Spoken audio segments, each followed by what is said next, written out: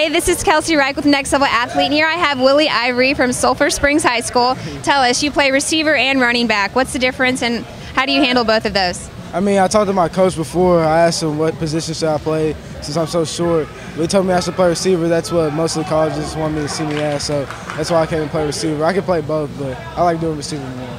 And you made it to the Top 100 Showcase here in Texas. Tell us about this event and how your performance is going. I didn't have a good camp season last year, so when I had the opportunity to come here, I wanted to just do my best, show I'm the #1 player here. And I think I'm doing pretty good. I'm just really excited right now. Have you received any advice that you're going to take with you to the next level? Yes, ma'am. I learned some different things from routes from the coaches, Coach Jackson, and I think I'm going to be able to take that with me next year in the season.